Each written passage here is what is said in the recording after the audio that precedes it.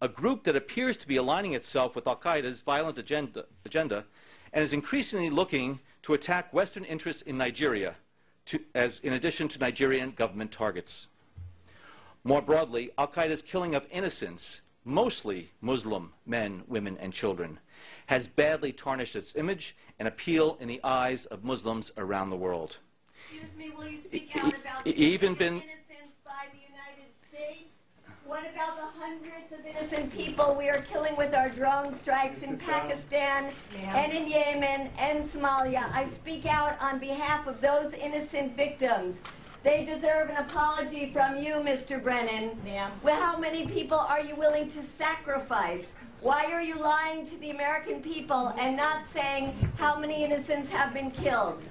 Thank you, ma'am, for expressing your views. There will be time for questions and answers after the presentation. In Pakistan, who is killed because he wanted to document the drone strikes. I speak out on behalf of Abdul Rahman al-Awaki, 16-year-old born in Denver, killed in Yemen just because his father was someone we don't like.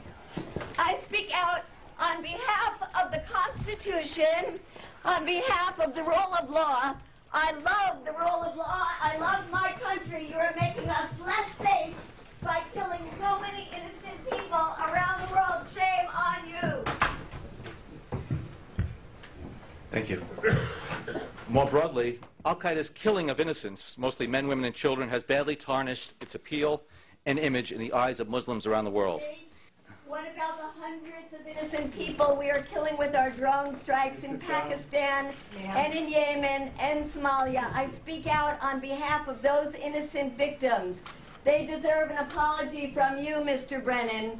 Well, how many people are you willing to sacrifice? Why are you lying to the American people and not saying how many innocents have been killed? Thank you, ma'am, for expressing your views. There will be time for questions and answers after the presentation. In Pakistan, who is killed because he wanted to document the drone strikes. I speak out on behalf of Abdul Rahman al-Awaki, 16-year-old born in Denver, killed in Yemen just because his father was someone we don't like. I speak out on behalf of the Constitution, on behalf of the rule of law. I love the rule of law. I love my country. You are making us less safe by killing so many innocent people around the world. Shame on you.